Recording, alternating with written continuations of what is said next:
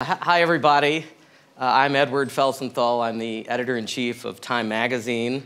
I want to, first of all, welcome you, congratulate those of you in the audience for making it to Friday, in what I know has been an incredibly busy, fast-moving week.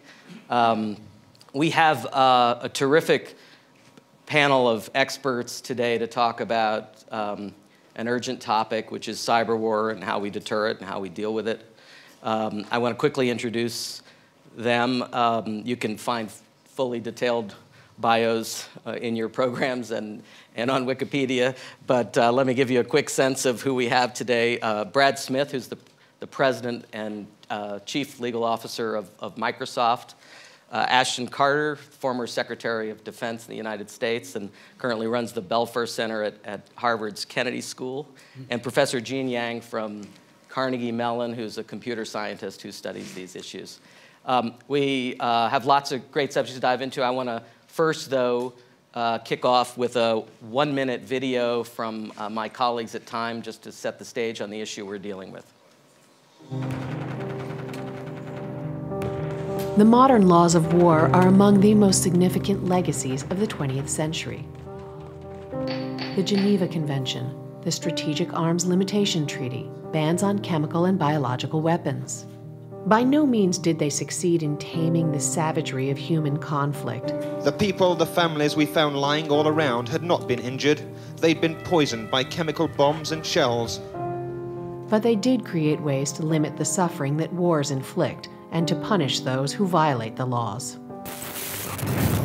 But the newest form of conflict is subject to no such rules. Cyber war is growing more sophisticated and more destructive in the 21st century, but it is waged on lawless ground, covertly, cheaply, and with no system of accountability.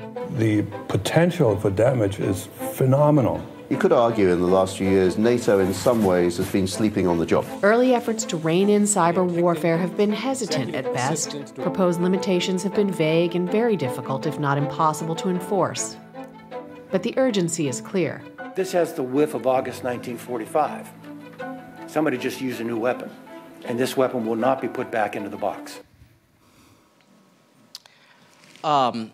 Let me start with a question for the audience, just show of hands. How many in this room have been hacked in any way before? About half. How many of you know who did it? 3. Secretary Carter, let me start with you. Whose responsibility is it in the government, or maybe it's not the government, to figure out who did it and respond? What agency, what group? Well, in terms of responding to an attack that's already occurred, let me first say that my way of thinking, and this sort of is a way of simplifying things in people's mind, an attack is an attack.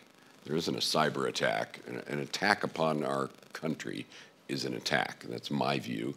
That was my view. And so it draws in all of the tools that we have to prevent and respond to attacks, and we don't have to respond necessarily in a cyber way. But you're asking, how do we even know what happened? That's where others come in. That's where the intelligence community comes in. So, you know, if North Korea launches a ballistic missile, that's a very conspicuous thing. Nothing else flies like it. You can see it plain as day. You can see where it came from. You can see where it's going, and there's no ambiguity about what's going on. In something like WannaCry, it took a little bit of time, and that was not a Defense Department responsibility. That was an intelligence community responsibility. But if you're really asking who's responsible overall, I'm sorry to say we all carry this stuff around, and if we don't have good cyber defenses, which we generally speaking don't, and worse than that have poor hygiene, because some of these attacks just go after the people who haven't patched or haven't updated, and there are plenty of them, so they get somebody when they throw something out there. But good defenses and good hygiene are a responsibility of the private sector as well as the public sector. So it's just pervasive as all the things we have. But if it's an attack, certainly I, as Secretary of Defense, felt that an attack was an attack, and it was part of my responsibility to respond. Well, you've perfectly set up the transition to Brad Smith. What is the role of a Microsoft and of a private company? This is that we talked some before we all came in here, this group, about the degree to which cyber attack is similar or different to other more conventional forms of war, but it is unusual in that there is a very public and private nature to this kind of attack. I agree. I mean, I think, first of all, as Asha said, it's, we all have a shared responsibility, but I would say in that context, companies in the tech sector, including Microsoft, have the first responsibility. We have the first responsibility to strengthen defenses, to build more secure software, and then we are the first responders. What is interesting about these attacks is if you think about the development of crime or warfare, it probably took place first on land and then on the sea, eventually in the air. Now they take place in cyberspace. But when there's an attack on cyberspace, fundamentally it is often against privately owned property. It might be your property, in the audience or online, because it might be your phone, it might be your laptop. But it is typically launched on our cables, against our data centers, focused on some vulnerability that someone has identified in our software. So we have this unique role to play in that regard, and that has, I think, forced us to recognize the high responsibility we have as first responders.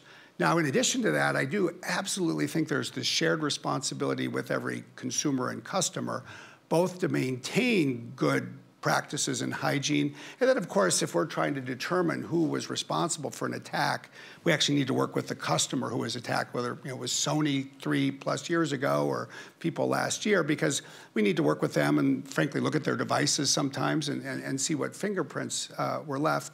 And then ultimately, I think governments have a fundamental responsibility. Your video captured it well.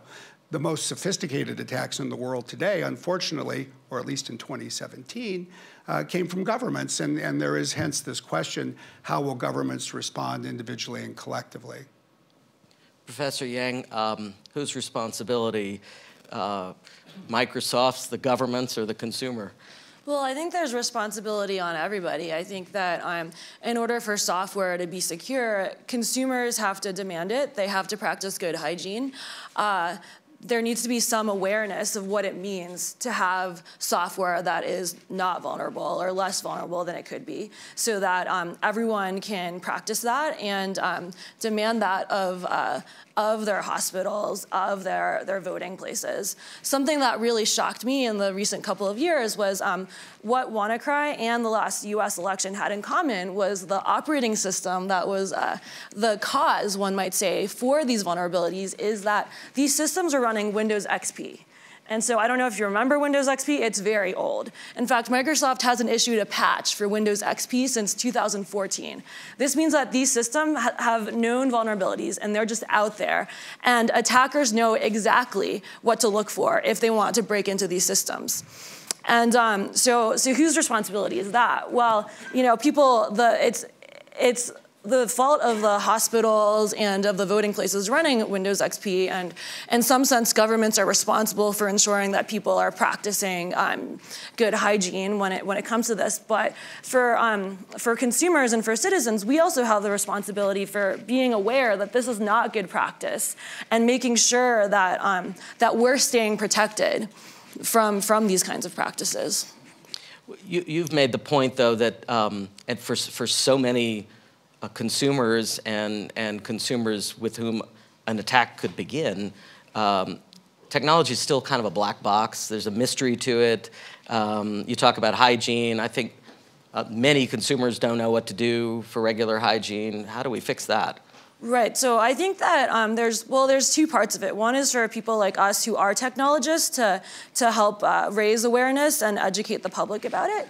I think the other side is for consumers to stop seeing software as a black box. So something that I run across a lot as a computer scientist as I talk to people, and so in particular, I work on programming languages, which is all about helping software developers write the programs they intend to write. So what this means is that, so normally when you think of your software, how people people make sure it doesn't have vulnerabilities is they test it. But testing is not perfect, and so every time there's a vulnerability, there means there was a missing test. And there was some special case, and that special case became a vulnerability. But the work in my field actually shows that you can mathematically prove the absence of whole classes of vulnerabilities. And there are a few implications of this. One is that there are vulnerabilities that we never detected that we can prove the absence of. The other is that software is not a black box. It's something that we can formally model, we can prove properties about, and we can say, software should have these features, it should not have those bugs. And so there's no reason that software should be treated as magic or as a black box. And I think for us, raising more awareness about that, and for people who are not technologists, understanding that helps us demand more. Secretary Carter, just help set the stage. We've mentioned WannaCry a couple of times. For those who aren't steeped in this, there were 2 major state cyber attacks last year. WannaCry, one of them. Could you walk us through those and the sophistication? Sure, absolutely. But just to be clear, we're now narrowing the scope, which is fine. But these vulnerabilities affect all kinds of attackers. There are criminals, there are vandals, there are explorers, so there's a whole class of people that are not states. However, there's no question about it. There have been states that, in my personal judgment, have conducted what you'd have to call an attack. And this is a place where your public institutions and public policy is supposed to be about doing the things that we can only do collectively. And so I think there's an unavoidable public responsibility, important as the private sector is and important as it is to do this brilliant work on trying to start again in some ways with some of our operating systems and not build in so many vulnerabilities to them. If you don't lock your door, that doesn't make burglarizing your house okay. It's still a punishable crime.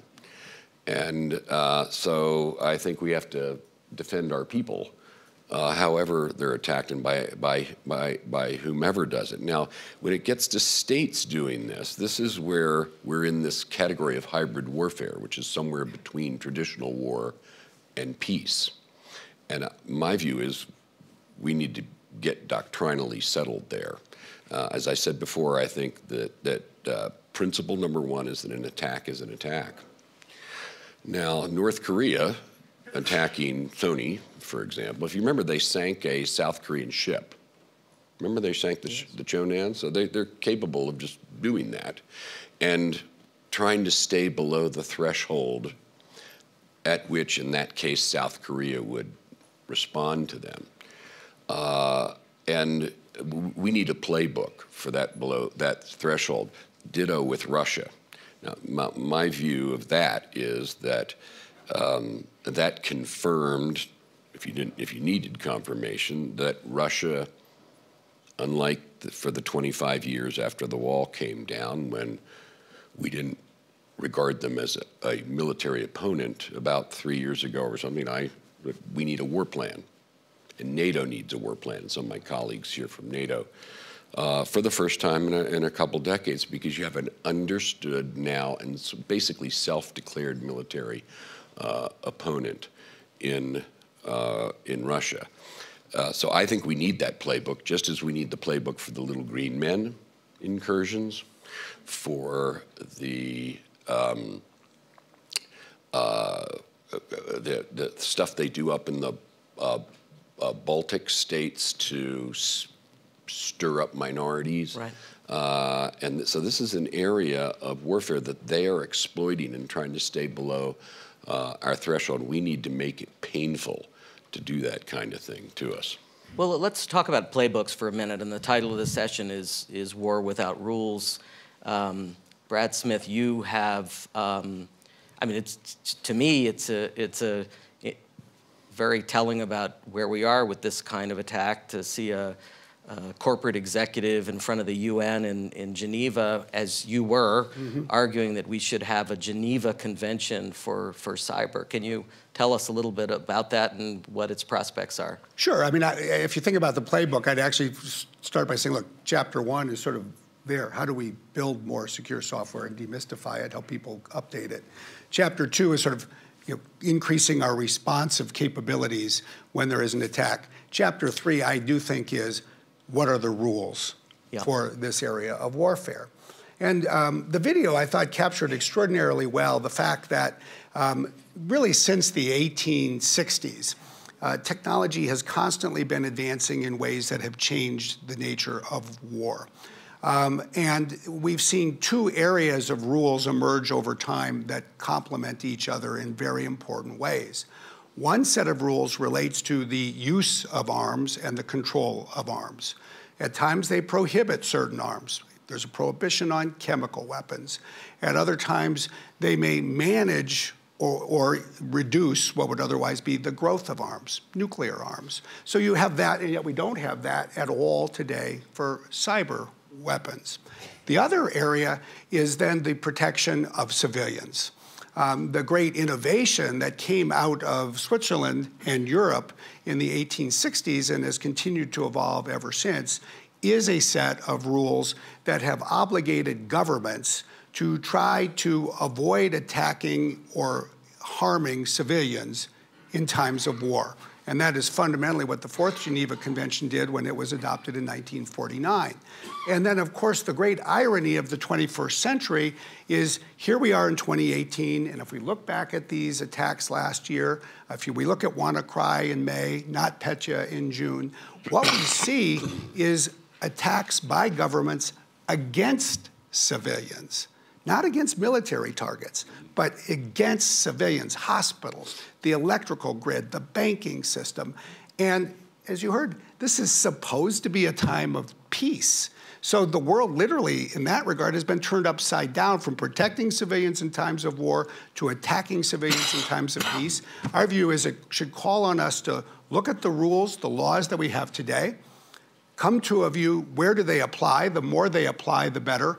And then we can identify the gaps, and then we need to fill those gaps in with, as we've said, a new digital Geneva Convention.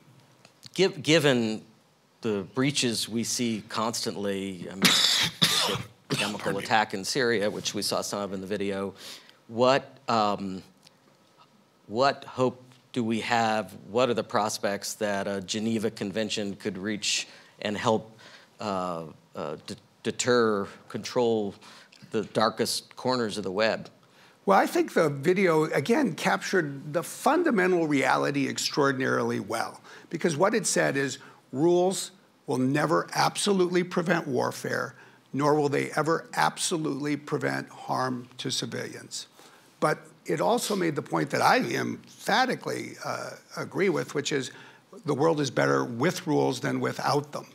Because when you have rules, you have the basis to start to ask two questions. First, was there a violation of the rules? And second, who was the violator?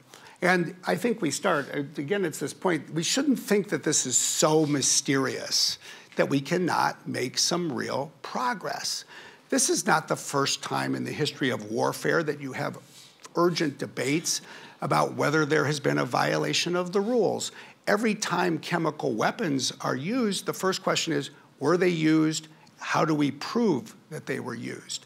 And there are many times when governments have sought to engage in attacks and obscure the identity of the attacker. I think, to me, one of the most powerful lessons just comes from the fact that when World War II started in Europe in 1939, the very first act of war was committed by German troops entering Poland wearing Polish uniforms. So this notion of launching an attack and trying to make it seem as if someone else was responsible is not new. What we have to do, and what we are doing, I believe, with the tech sector working together, with researchers, and in appropriate ways with governments, is developing an improving capability to establish when an attack has taken place and engage in attribution, the word that is used to mean we can attribute this to a specific attacker. Can I just build on Brad's excellent point? Norms and rules do matter. They're not a panacea. But in addition to the benefits that he cited, they define when a transgression has occurred, and they create at least potentially the possibility for collective response. So those are two additional ways that the rules are valuable. Still in all, I'm all for that. But I really do believe that we have to go back to the fact that we have governments and we have public authorities to do things that we need, and we can only do collectively. And protecting ourselves is job number one. Now, the cyber world grew up in what we now call the tech environment, which was militantly independent of government. And that was a great culture in lots of ways. I'm a technologist myself, so I understand that and relate to that. But it also meant that that particular technological revolution took place essentially in an ungoverned way. And that has one of the reasons that has led to the vulnerabilities we have, and also to the immature tradecraft in terms of protection and government response, and some resentment. I mean, you can't forget Snowden. I remember Snowden.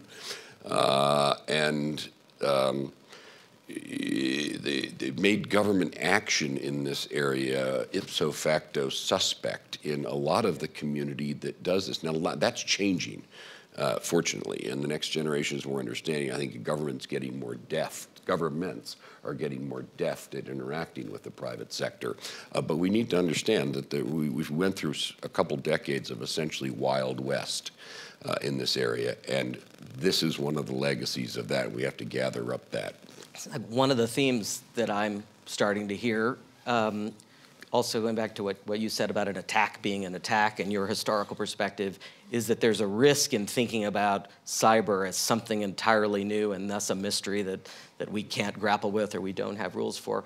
But one Professor Yang, to you, one clear difference is the ability to interfere in elections. That's new. Talk about the software vulnerabilities there and your concerns about it, which I know you've written and thought a lot about. Yeah, so something that became very interesting and terrifying to me were the software problems around the last US election. Well, because first of all, I heard that these machines are running very old software, but the other very disturbing thing was that because of the way these machines were set up without paper trails or things like that, it was very hard for people to detect whether these machines had been tampered with at all. And so that was one of the challenges in auditing the last election. But there have been regulations since that have tightened some of these. And what's comforting is that there are also techniques for ensuring that you can preserve privacy while having verifiability of voting. So people have studied this in research, and this is a very complicated process, so it's something that is very helpful to model as a mathematical system. And in fact, there is a company called Galois where there are many researchers in my field looking at verified voting machines and working with places like DARPA and Department of Homeland Security to verify voting. But yeah, this was a case for many of us technologists where we said, whoa, we really should step up and try to do something about this problem, because there are known practices for making this better. Yeah, I would say you raise a really important point, and I think starting with the broadest perspective, the truth is the internet has introduced a new vulnerability for democracies around the world. And we are seeing, I think at this point, 4 distinct but clearly connected attacks on the internet using, and democracy using the internet as the plane. The first, I would say, is hacking of political candidates running for office, which we saw in the US in 2016 and have seen in numerous countries since. The second is the potential issues relating to voting, which I think is the #1 issue in terms of its potential harm to democracy if people lost confidence in the tabulation of the votes. The third is paid political advertising on social media platforms. And the fourth is unpaid introduction of, in effect, false news. And the issue I think we need to grapple with is at one level they are distinct, We need to address them with different tools. But, I mean, let's face it, if you're in an intelligence agency and you have made it your mission to use the internet to disrupt democracy, these are not four different things. This is one campaign, and it's another area where we need a collective response, and frankly, we need a collective response that asks not only what had happened in 2016, the question that continues to obsess Washington, D.C., but actually asks, given the trends we're seeing in the attacks, what should we predict about 2018 and 2020, and how do we prepare for those? Secretary Carter, you said an attack is an attack. What's the response to an attack on an American election? I mean, what are you have a sense of what we are doing or should do? Or? I certainly have a sense of what we should do. I obviously can't speak now for the government, but I think. First, I want to say something, if I may, about the argument I hear sometimes from Russians or Chinese, and they'll say, well, you do the same thing. And we don't, and let me explain what that means. We conduct espionage on the internet, and when we are spied on, I don't complain. I'm unhappy with it because I wish we were not having our secrets stolen. But I put that in a different category. Covert action is the category that we're talking about. It is not pure espionage. It has the effect of harming. Also, the Russians and the Chinese will say, well, you interfere in elections as well. You stick up for democracy. You oppose leaders who are oppressing their people or stifling their. That's true too. But that's overt. And I think it's fair to have a view of somebody else's internal politics from outside, as long as you're upfront about it. But that's different from coming in below. So I think it's important to make those distinctions, because otherwise we get this kind of manipulation from the other side, suggesting that, well, we kind of really do that too. Those are different things. Now, it's not that the United States hasn't conducted covert action over the course of its history. It is, and a lot of that has been made a matter of public record going back decades. But these are different categories. And so when it comes to something that is in the covert action category or in the non-overt manipulation of our democratic system category, I call that a common sense is an attack. Now, how do you deal with it? My view is this. Again, an attack is an attack, and you don't have to respond to a cyber attack with cyber. You respond to an attack on you with whatever seems like the appropriate set of tools. And it may be that it amounts to something in the trade area. It may be that it amounts to something in the deployment of systems or the provision to an ally of systems that you have shown forbearance in. There are lots of ways in which, for example, in the U.S.-Russian relation, just to be clear about it, that you can tighten the screw on Russia and have to in response to this, but it's not a exact tit-for-tat kind of thing. That makes it more complicated. I understand that, but I think that's the nature of the playbook. But you do have to attribute in such a way that your opponent or enemy understands that there is a price associated with that action. And when we do nothing, it simply invites more. It invites them to turn up the dial until we can't stand it any longer, and you'd like to act before that trigger is reached, because in the case of U.S.-Russia, U.S.-China, U.S.-North Korea, and so forth, that's serious business to breach that threshold. So we need a playbook that is broader, that is not cyber for cyber, And I have some ingredients of that. Some I can share, some I can't share. But I think that is a big project ahead for our national security establishment. I also, if I may just say parenthetically, I don't mean to go on too long, that the professor made a really excellent point about installed base. And I'll give you two examples. I mean, you might think the Department of Defense must be completely up to date. No way. We had hundreds of networks, some of them decades old, and unpatchable or unpatched, and it's expensive to do that. So you can't expect most companies to be completely up to date. They're just not going to be. They're not going to have that, be able to make that investment. They're not going to have the expertise to make that investment. So there'll always be that problem on the installed base.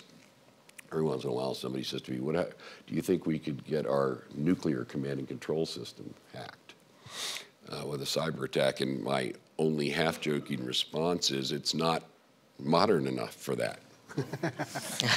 It was designed decades ago, and it doesn't incorporate any of this stuff. It's excellent. It works, and God forbid, would work, but it's old stuff. Now we're going to recapitalize that, and when we do, we will be using modern IT, and that'll be a real issue.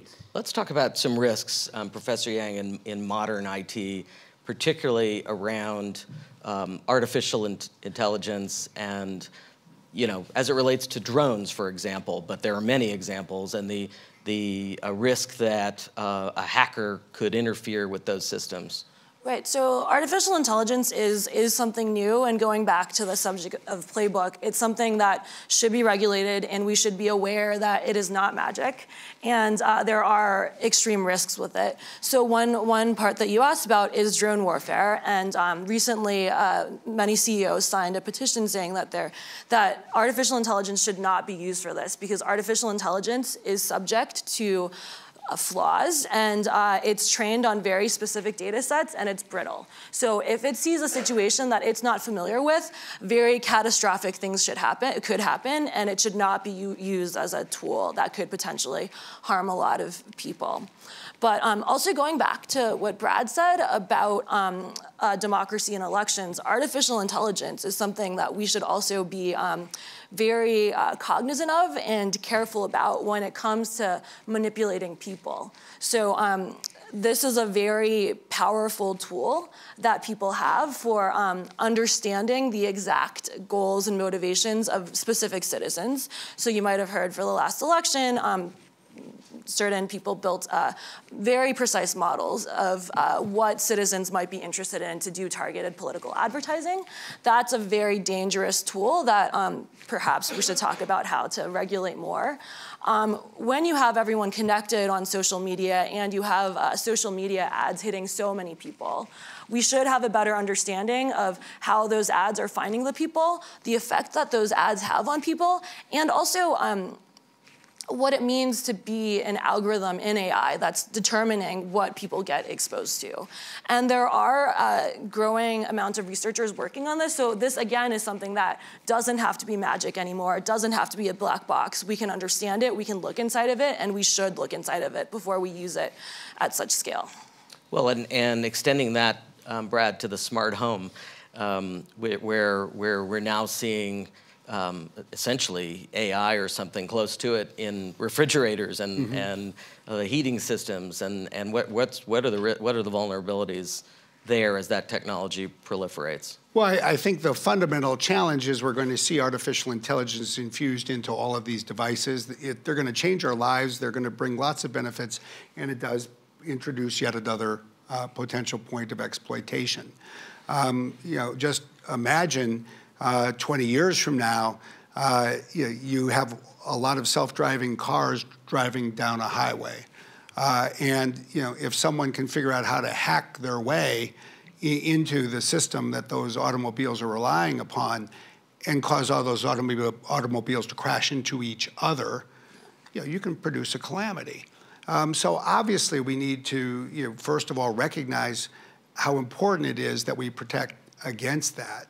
You know, we still are lacking the kind of global security standard for the Internet of Things.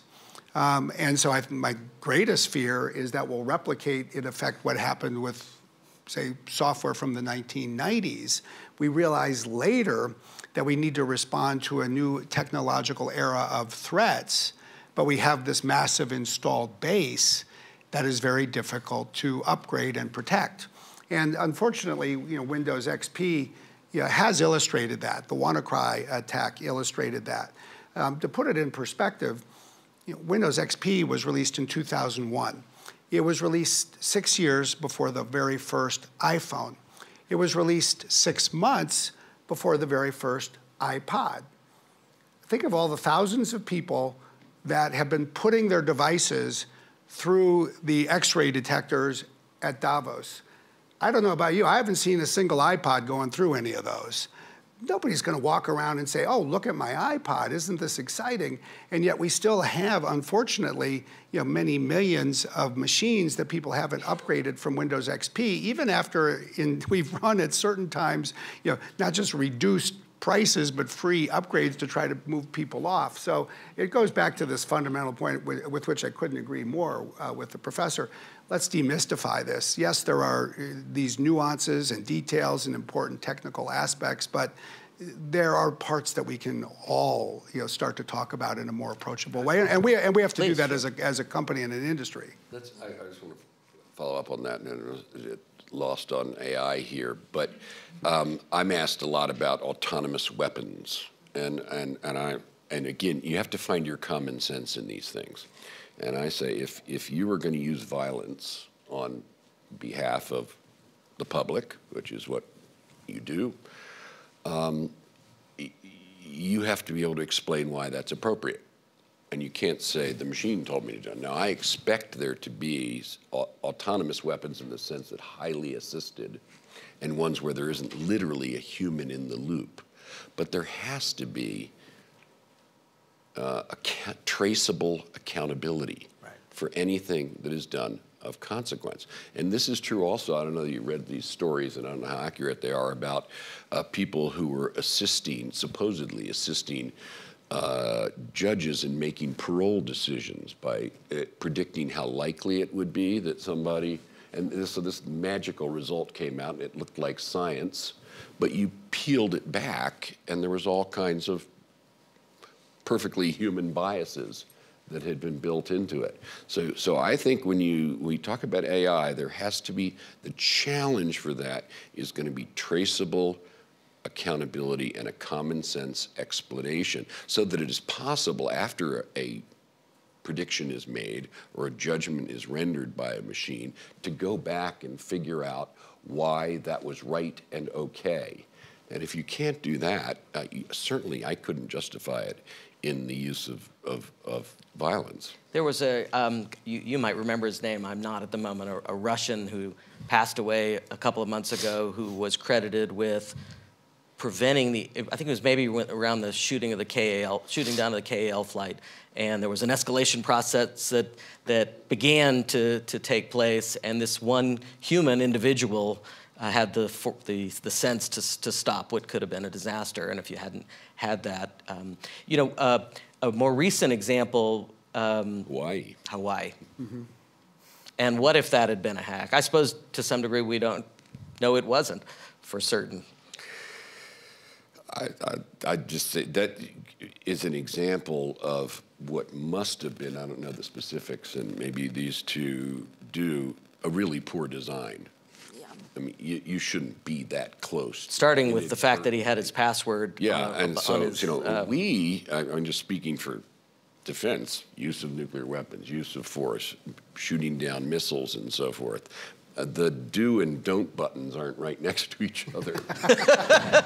That seemed to be the case in the state of Hawaii, and it goes back to, you're going to have lousy tradecraft in some places. These are going to be amateurishly engineered things that make mistakes.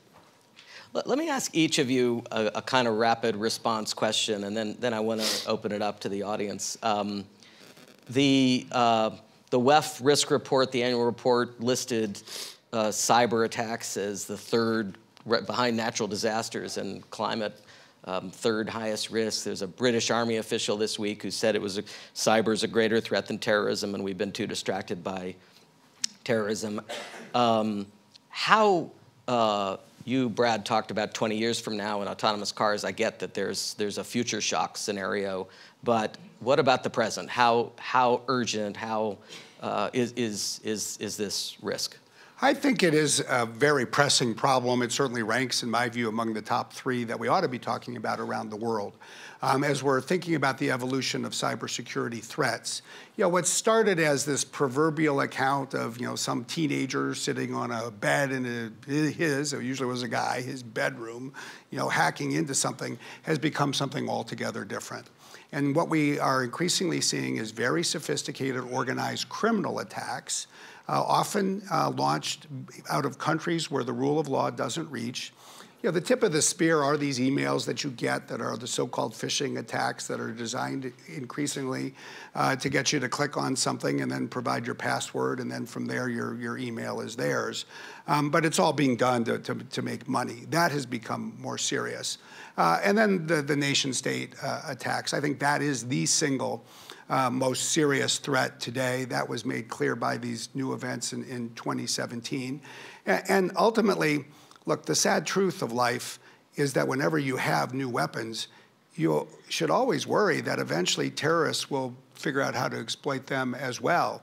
So, to say that cybersecurity is, on one side and terrorism on the other is an accurate statement of, 2017. We cannot live on the premise that they'll always be separate. We need to take all of this all the more seriously because of that. You, Secretary Carter, you became Secretary of Defense right after the Sony attack, if I've got my dates right. From Sony to Wanamaker, WannaCry.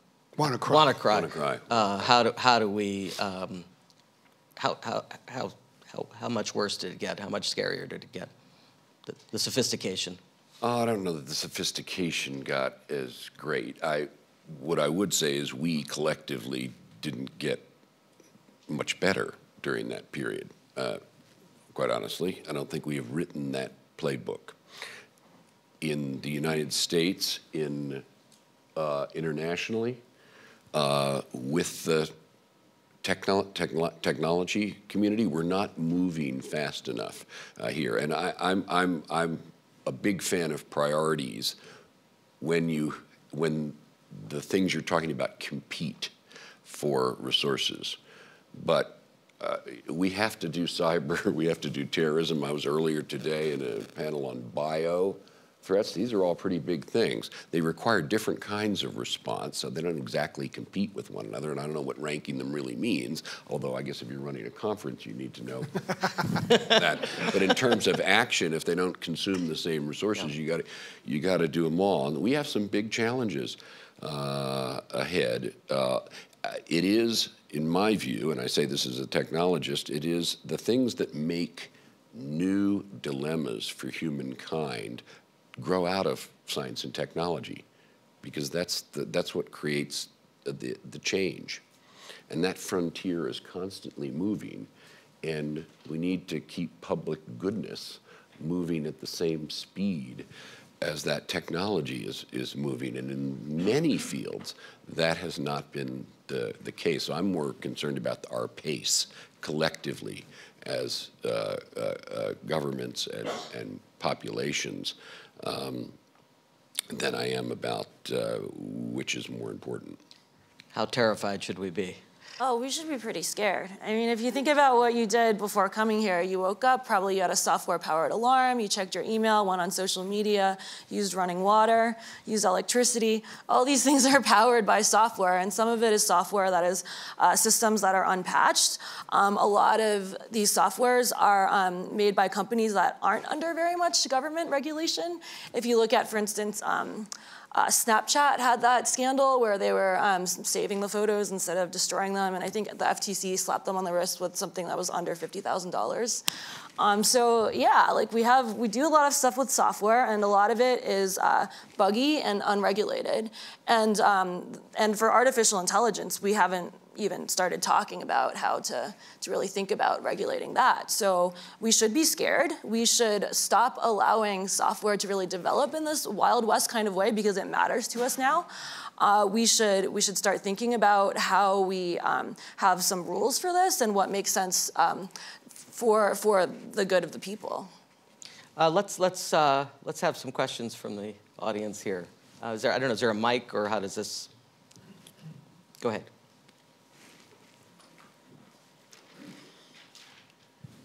I'm Wendell Wallach, the Hastings Center and the Yale Interdisciplinary Center for Bioethics. I'd like to dig a little bit deeper into what we really need in respect to a Geneva Accord, or what we need added to the laws of armed conflict. I think we found out pretty well in the landmine case and now in the question of lethal autonomous weapons that it's very hard to even get a full treaty if you have some parties who just want to obfuscate even the common sense discussion here. And I don't think that's going to be any less true with cyber than it has been with lethal autonomy. So it seems to me the prospect of getting a full new Geneva Accord is going to be pretty hard. Getting a treaty is not going to be easy, and I'm wondering whether we can move more toward a simpler treaty or protocol. So just one example is we have the Martens Clause, which says that not all weaponry that might exist is really covered by the existing laws of armed conflict. And would it be enough to just declare that that extends to cyber weaponry? Or do we need something more than that in this case to ensure that we have appropriate international protocols in place? I actually think you raise a number of good points, and I think the short answer is it's probably too early to know exactly how to answer them. But I think there are some important themes in what you've raised, and we should build on them. I think the first theme is, look, to the extent that we can build on existing law, we will be better served by doing so. So to the extent that we can build a consensus that says that the Fourth Geneva Convention or some of the aspects of the United Nations Charter or other international instruments apply to cyberspace, that will be helpful. One of the interesting challenges actually in figuring out how to interpret existing law, especially international humanitarian law, is that it's all written with obligations that are imposed in times of war. So there's this murky question, this gray zone. Are we in a time of war, or are we in a time of peace? But the more we can apply existing law, the better. The more we can then figure out how to act to fill in the gaps, the better. From my perspective, it's less about whether this is, called a protocol or a convention or a treaty or something else like a commentary. The fundamental lesson is one that I think you alluded to. If you look at the entire history of international humanitarian law and arms control, fundamentally there is only progress by governments when there is strong public opinion pushing governments to move.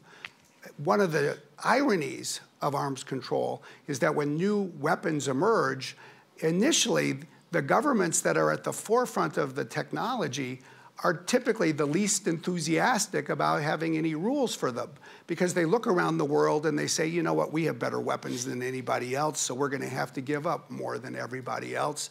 And then eventually you find that, North Korea has a nuclear warhead and now they're developing the missile for it.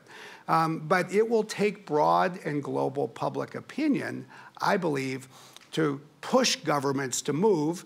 And then hopefully, and I think the landmine analogy is really apt. There's a lot of lessons to be learned from what was done to address landmines. That public will then encourage people in government to apply the right approaches to make the fastest progress. Next question. Nations. A few years ago, several years ago, Ted Koppel wrote a book, Lights Out, and I found it very frightening. And Professor Yang, you just inferred many of those things, except all the way to the electric grid. And my question is, as I also heard from a general in New York, a speech recently saying probably that keeps up most of the intelligence agencies, heads of agencies nowadays. And instead of, we are concentrating on elections and we're concentrating on emails, but I would say, I know we can't prioritize everything, but that is an awfully frightening thought. And I think the dark side of the web and then the terrorism attacks, and it also says that people are actually have practiced some of the electrical grid on a small scale. So are we really prioritizing something like that as a realistic attack? And your comments, please. Go ahead. No, you start, please. Well, I think I can only talk about the realism of the attack and not so much the priorities, but there is software that runs the electric grid. You know, there have been reports of attempts to hack. A lot of this software probably runs on very old infrastructure, so it is vulnerable.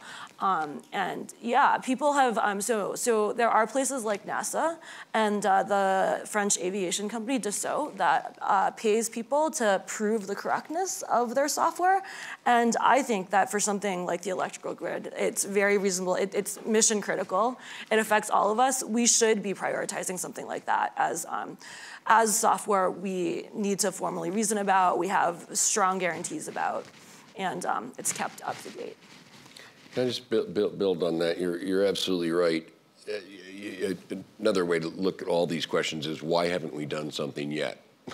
Why haven't we made our critical infrastructure more resilient yet? And there are answers that I'm not saying they're good answers and that they justify where we are, but first of all, these are mostly in private hands. And they don't always welcome the government telling them what they do, nor do tech companies welcome being told what to do by the government. So you run up against that. There's the question of who pays for it.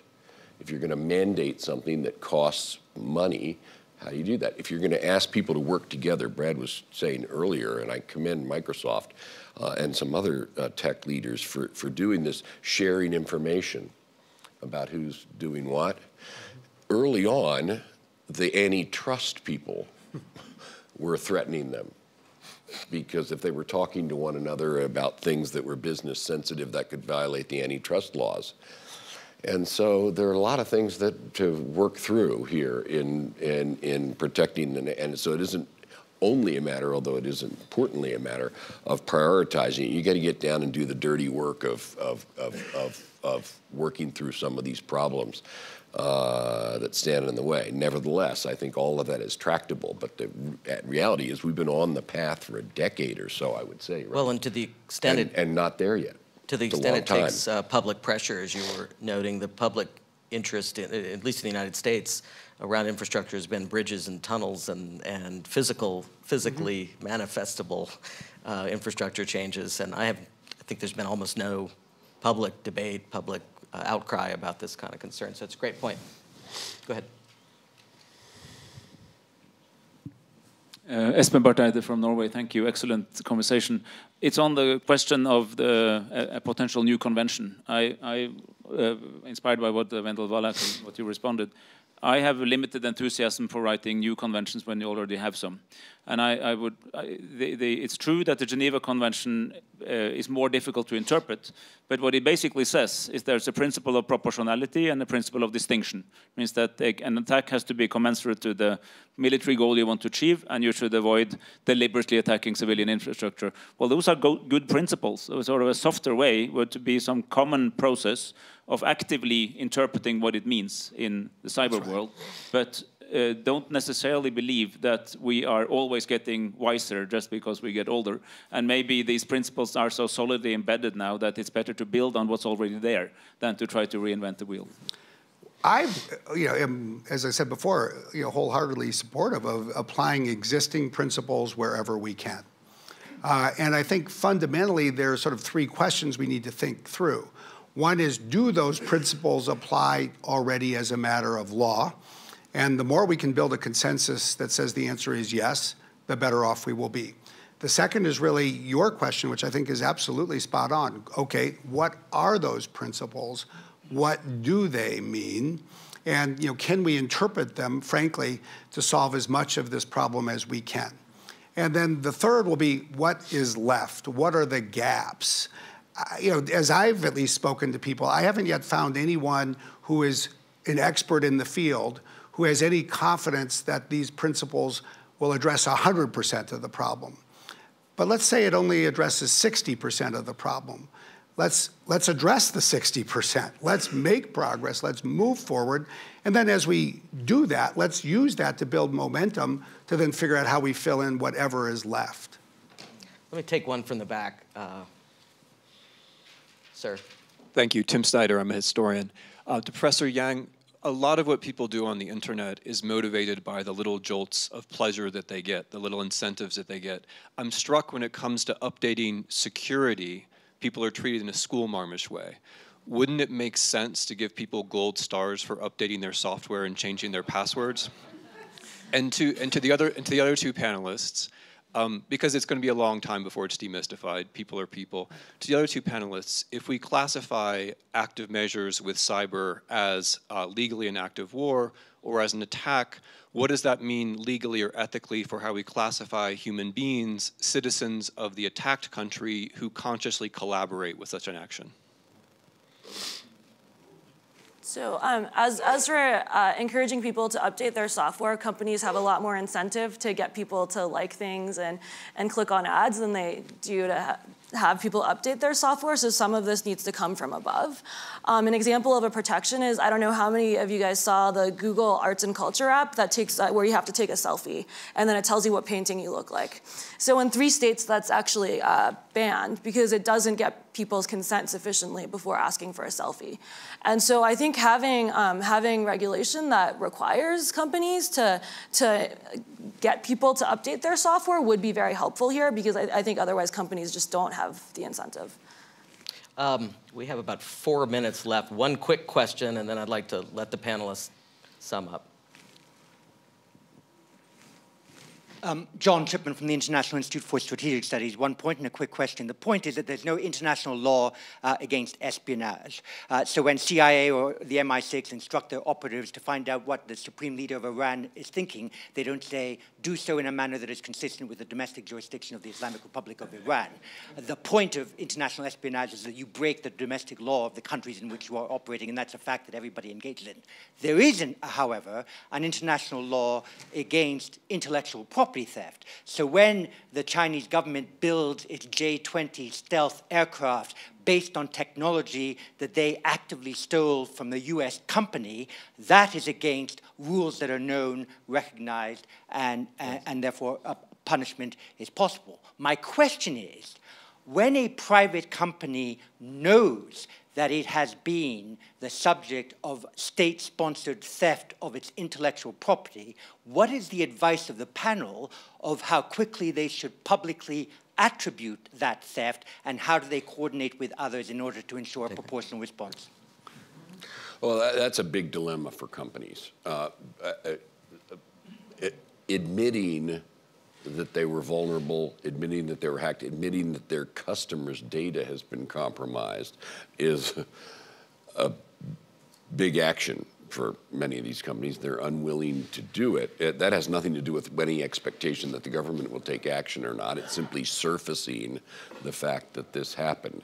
That explains a lot of reluctance and a lot of latency, a lot of delay in between the time an attack occurs and the time attack is reported to the government. Also, they may not be willing to cooperate with the government in conducting the forensics and so forth. It varies from case to case. Some are quite willing, but really some are quite reluctant. So you get back to the fact that this is private property, and they, you know, if somebody breaks into your car and steals something out of it, you might report it, you might not report it. You don't have to report it. And obviously, if you report it, then it'll get investigated, and there's a possibility that there'll be a criminal investigation, and that we collectively, through our security institutions, will act to find who did it, punish them, try to restore your property, and so forth. But you don't have to do that if you don't want to. And I think there's a lot more of this that goes on. I know this. There's a lot more of this that goes on than is surfaced for just that reason, a lot more. These were terrific questions. We have about a minute left. Wonder if each of you would just quickly, what's the most urgent next step from your point of view? Well, I unfortunately think we need to advance on multiple fronts. Clearly we in the tech sector need to keep working separately and together to strengthen defenses, build more secure software, be more effective in acting in our role as first responders. We do need to find a way to sort of crack the code, so to speak, to at least demystify what can be demystified, to make this more approachable. Frankly, we need to make it easier for customers to keep systems up to date, but at the end of the day, it is that analogy. Hey, we can build great locks, but somebody better remember to lock the door. And then, apropos this point about governments, I couldn't agree more. An attack is an attack. I would love to see governments just publicly acknowledge that and act on that basis. Do what we can, move as fast as we can, build on the law that is there, and then ultimately take the law to the destination where it needs to go.